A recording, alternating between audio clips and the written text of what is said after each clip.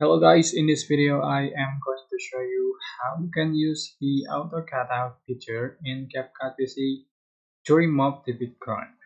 Alright, so you can select your video or your photo you like to edit, and I'm just going to add my video so you can see the video like this, and I'm going to remove the background from the video.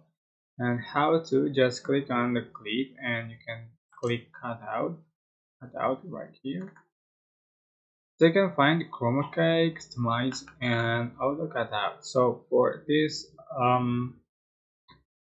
clip I'm going to select auto cutout to remove the background. Just turn on and just wait for the removing the background. So you can see the background has been removed from the video.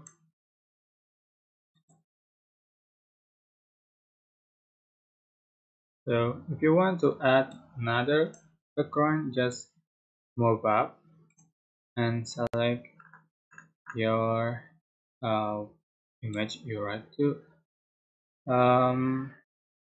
make as a background. Just put in the bottom size.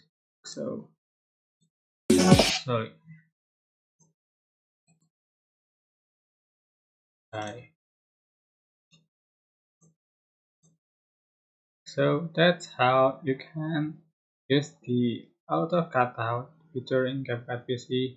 I hope this tutorial was helpful for you guys. Don't forget to like, comment, share, and also subscribe.